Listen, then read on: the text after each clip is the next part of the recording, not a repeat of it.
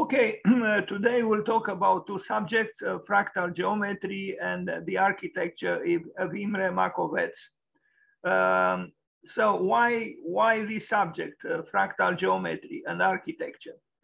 Because of this gentleman, Benoit Mandelbrot, who was born on November 20th.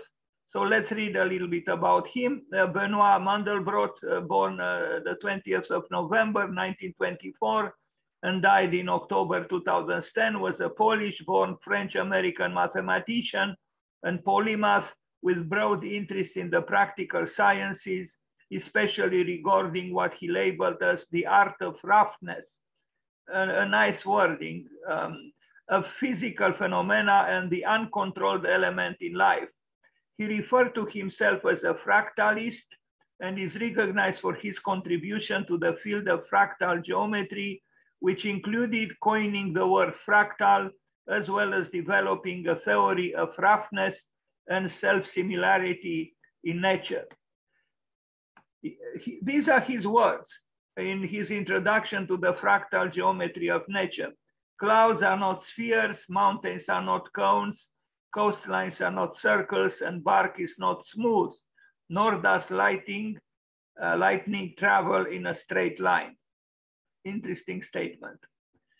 Clark notes an odd coincidence that the name Mandelbrot and the word mandala for a religious symbol, which I'm sure is a pure coincidence, but indeed the Mandelbrot set does seem to contain an enormous number of mandalas. This is also a subject to reflect upon. So I'll show, actually some of the examples I show are not necessarily fractals in the sense Mandelbrot gave to this word. They are rather, I would call them neurotical fractals, but especially those made in our time, maybe appropriately. But I think reflecting on what fractals mean, and contemplating some contemporary works might be useful. The fractals were used without the word and without the consciousness about them, in all times as well,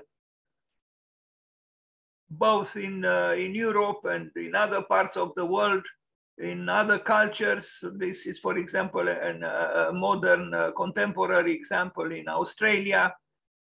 Although I imagine Mandelbrot would have distanced himself from this kind of understanding what fractals mean. But all in all, it is an attempt to fragment monolithic entities into small fragments. And I think this fragmenting is beneficial to culture in general. To quote the title of a book that was recommended to me by Kenneth Frampton, and today is his birthday as well. Let's wish him happy birthday on his 91st. He is 91 years old today, and he recommended me this book, Small is Beautiful. Well, if small is beautiful, then fractals are worthy of our attention.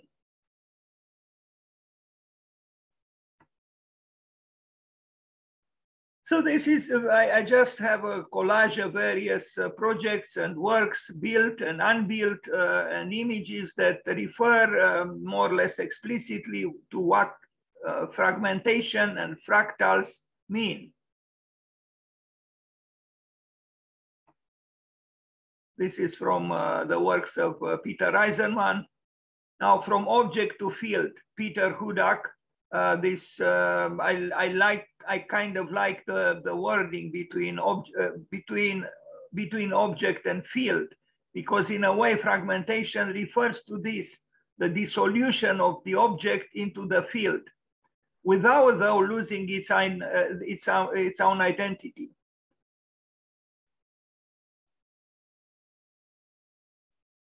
These are contemporary drawings and diagrams and images But in older times, fragmentation was understood differently. And we are going to see some examples.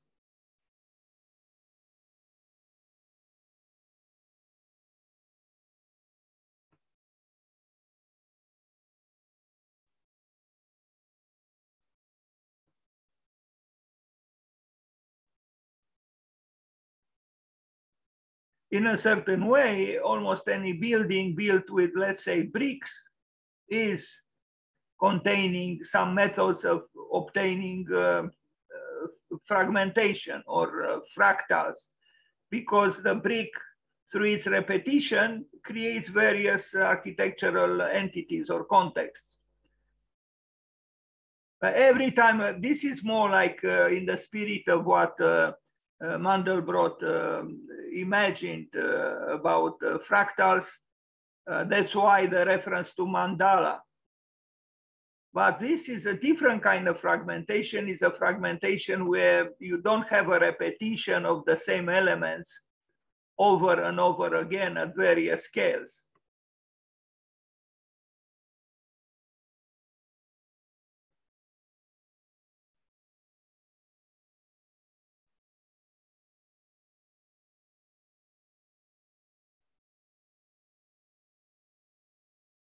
Interesting to reflect also on the difference between the way fragmentation takes place today and the way it took place in the past.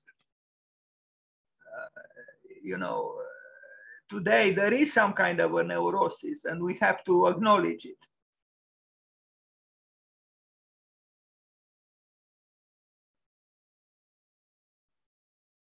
I mean, the certitudes that the past had, we do not have. And those certitudes were founded on, usually on the cosmos of hope that a certain religious system offered. While that cosmos of hope is eroded, and the religious systems are eroded too.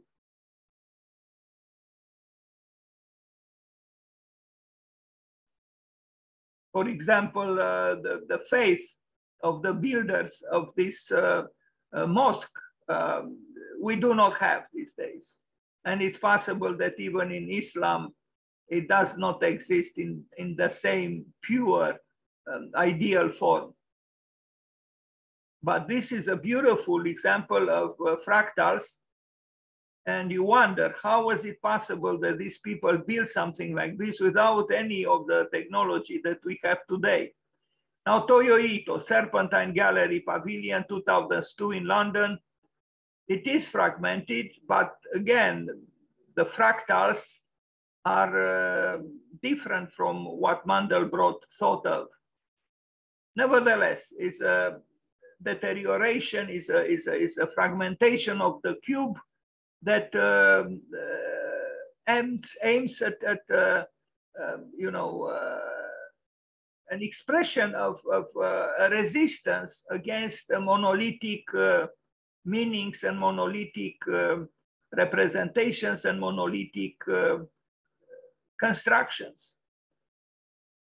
You see, it's all about cutting down, you know, fragmenting. In a way, even deconstruction is about fragmentation. But there is rigor here. These are very precise operations through which, in this case, for example, Toyo Ito, you know, cut through the body of an otherwise rather placid prism.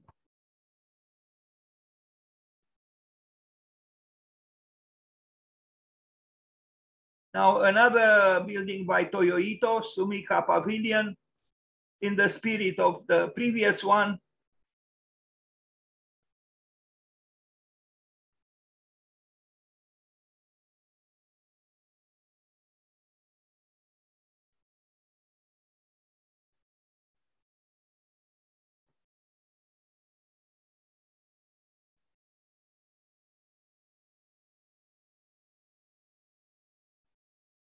It's also an attempt to break frontiers between floor, wall, and ceiling. So things become ambiguous and more complicated. It's an attempt, in a way, paradoxically, not towards isolation, but quite the opposite, towards wholeness, but a wholeness achieved through adding up individualities or, specific identities.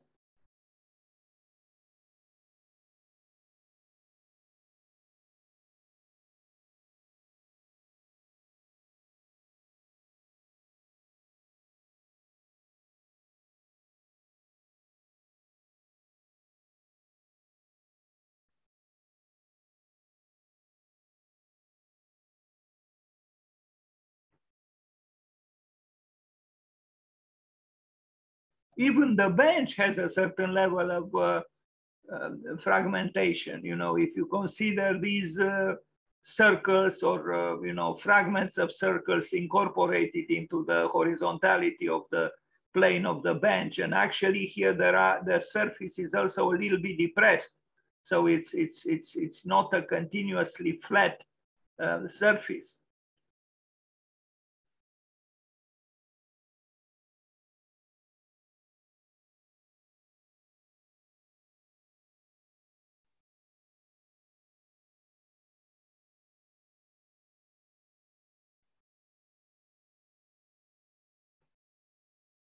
The structure itself becomes ambiguous. You don't have any longer the so-called classical, structure with vertical columns and horizontal beams. It's something else. It becomes a carcass and becomes also ornamental.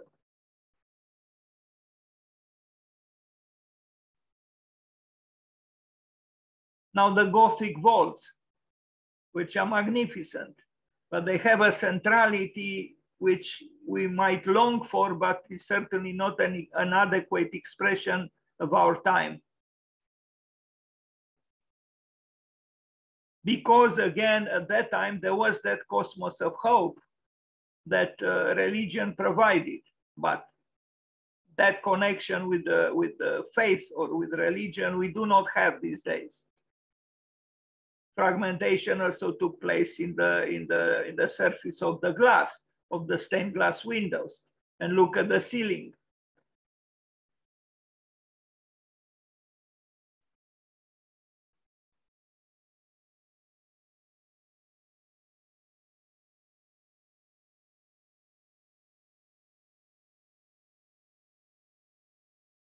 Every single part contributes to the whole, and the whole doesn't hide the parts that compose it. It expresses them. So there is multiplicity in unity.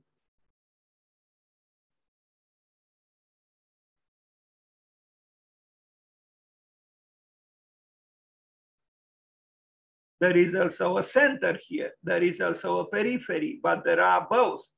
In today's, in the contemporary works, like in the buildings that we saw by Toyo Ito, we don't have an explicit center. It's as if periphery took over a possible preceding order or a preceding center. Now, Zaha Hadid architects the Morpheus Hotel, which has elements in common actually with the examples from the past, and an explicit quest for order, which is in a way surprising when we consider that at the beginning Zaha Hadid was considered a deconstructivist. This is not any longer a deconstructivist work. There is fragmentation, but it's an ordered fragmentation which seems to aspire towards some kind of new order.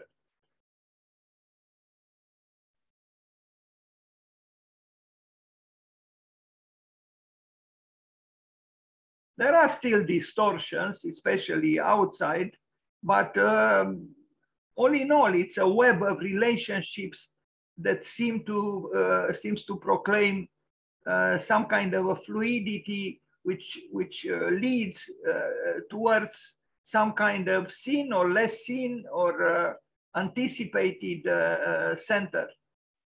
And this is shown in some parts of the interior.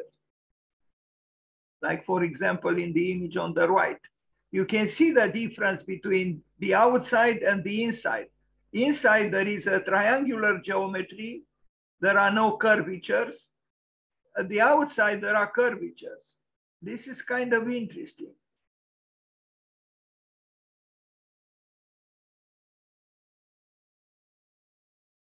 I mean, there are triangulations on the left image as well, but they are curved. Here in the interior, they are not, except the top.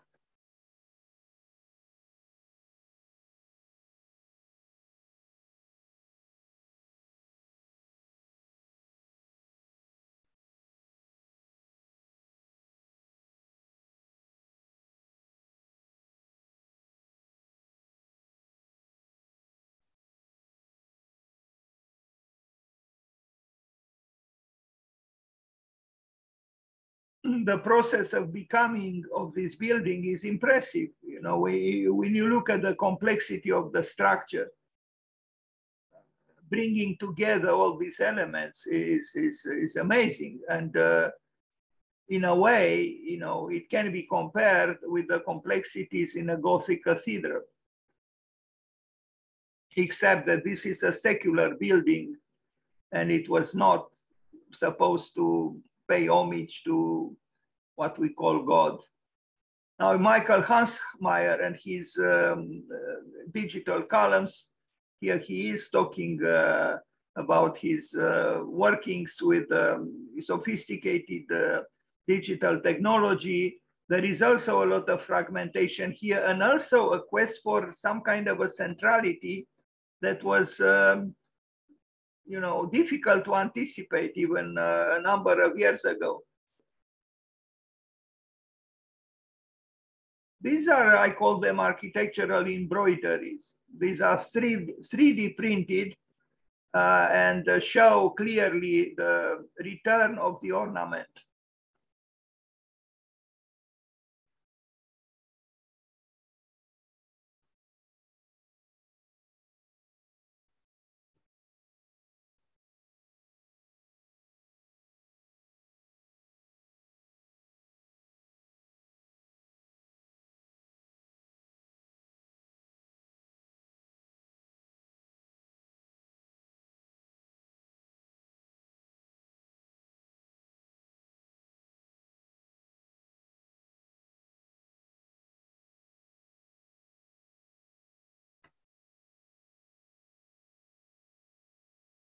I would also name this process of visceralization of architecture.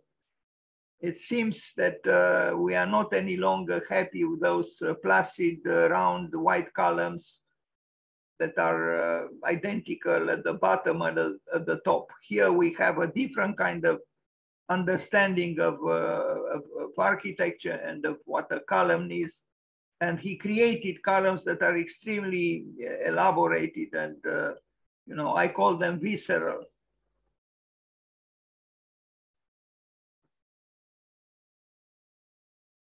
And not just columns, of course. But the new technologies allow us to actually build in this way and with less effort than in the past. Not that effort is necessarily bad, but human beings do have a tendency to do whatever is necessary in order to avoid effort. Although it's probably not easy to avoid pain in one form or another. But as Leonardo da Vinci said, pain and pleasure are twins. Islamic architecture, which is remarkable in this field of fractal geometry, these people were amazing with their knowledge of not just you know, drawing or imagining these structures, but building them. You know, you wonder how they did it.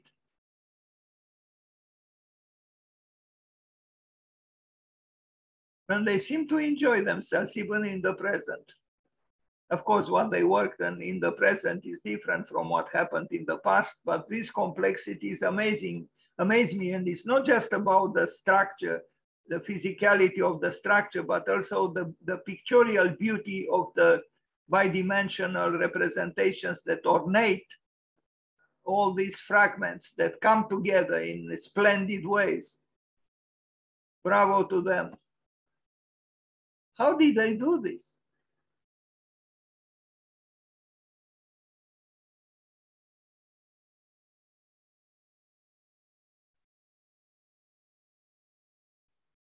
I mean, each fragment here is different, you know, and yet similar in a way, and they all contribute to the whole. It's an image of the cosmos in a way. Look at this. In his wildest dreams, perhaps Mandelbrot would not have thought of something like this, which was done centuries earlier. Magnificent architecture.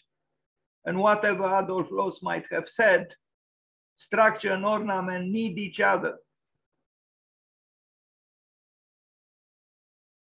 What I look at now leaves me speechless.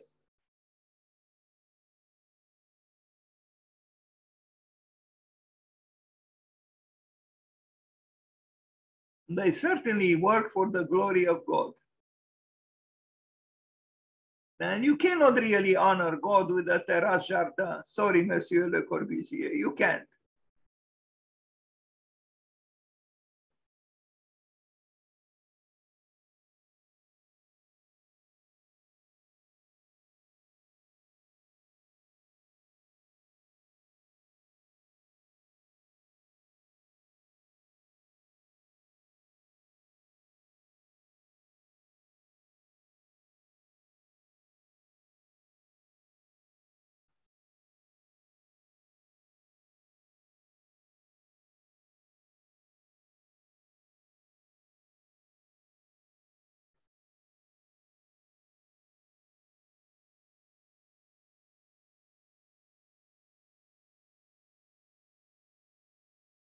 Could we? Well, anyway, I should not get into this, but I felt a tendency to desire to be polemical towards Adolf Loos, an architect I admire otherwise. But his, you know, connecting ornamentation or ornament with crime, I think can be debated.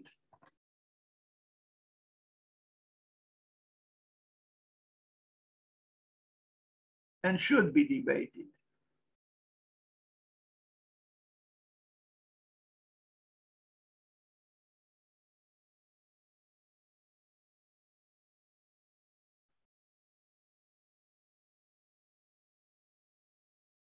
In my opinion, only an insensitive person would debate the beauty of these buildings.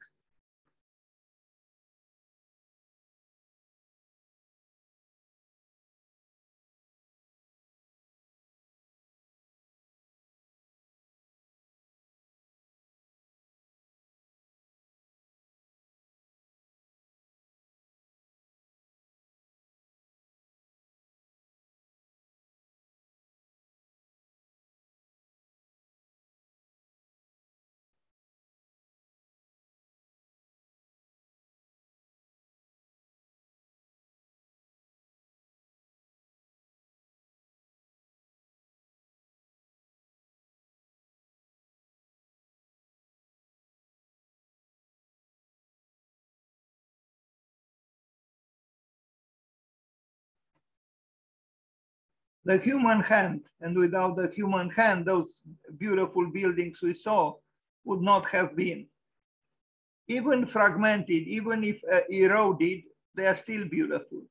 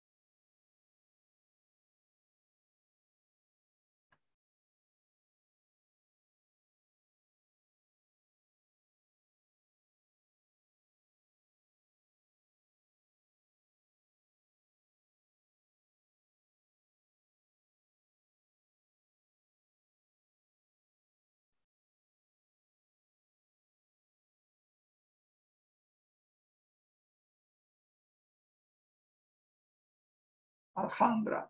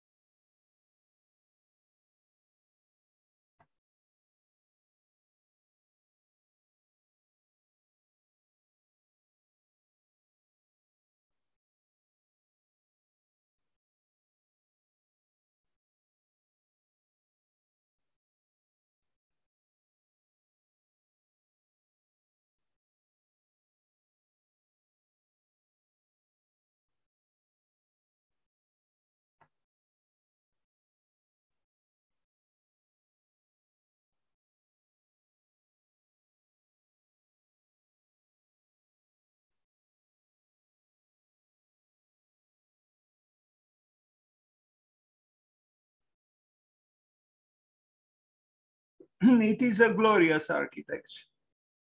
I don't use many words now because I better contemplate the pictures in silence.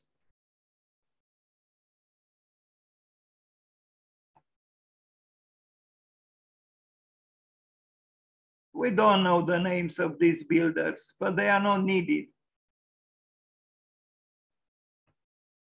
They didn't work for signatures or for, underlining their own individuality. It was a collective work in the direction of beauty and in the direction of God. Even Frank Lloyd Wright, who didn't admire much architecture besides his own, admired a lot the blue tiles and the blue domes of Persian architecture.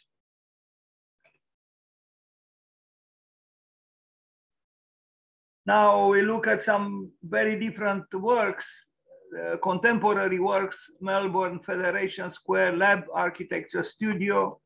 From the images that we just saw from Islamic architecture to this, there is some distance. It is as if that ordered belief in an ordered cosmos, well, I shouldn't say ordered cosmos because in Greek, the word cosmos means order. But something happened, something collapsed. We don't believe any longer in what the previous building showed us. We still long for some kind of a complexity and fragmentation, but it's of a different kind of order, psychologically speaking and formally speaking. These are shards, fragments from a whole which was broken.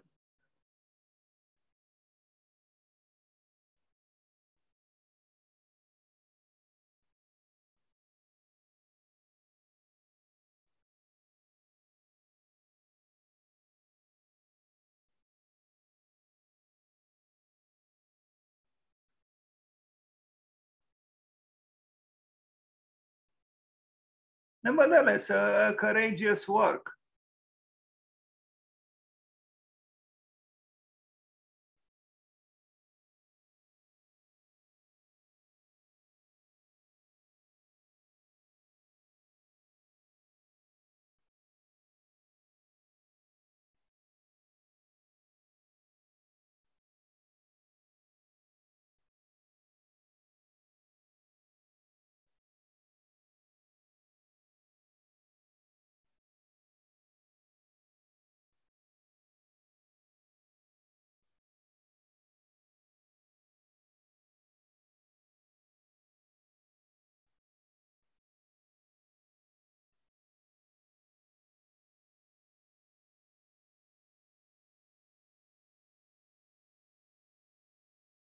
Well, sorry, this image belongs to Louis Sullivan. I don't know why I introduced them. Maybe I wanted to contrast the ornamentation of Louis Sullivan with what we just look at here.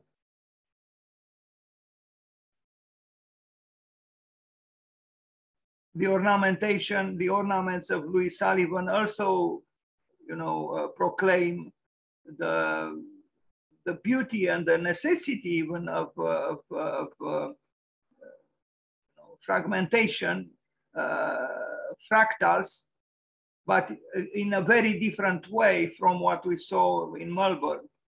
Now, fractal mandalas, since at the beginning I read that, even the name of Mandelbrot somehow makes one think of mandalas, and the pictorial reality of a mandala does resemble the fractals of Mandelbrot.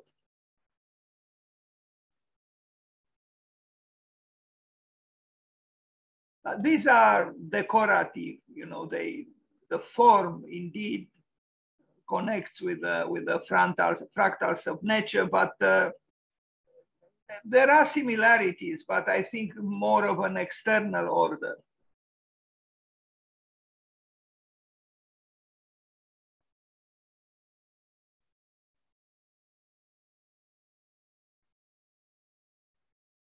But at least these have a center, as opposed to what we saw in Melbourne, which does not. But at the same time, what we saw in Melbourne is probably more accurate in its representing our time than what we look at here. That's why these, digital mandalas seem to me at least remote and rather artificial, and somehow not telling the truth about our time. They are too pleasing.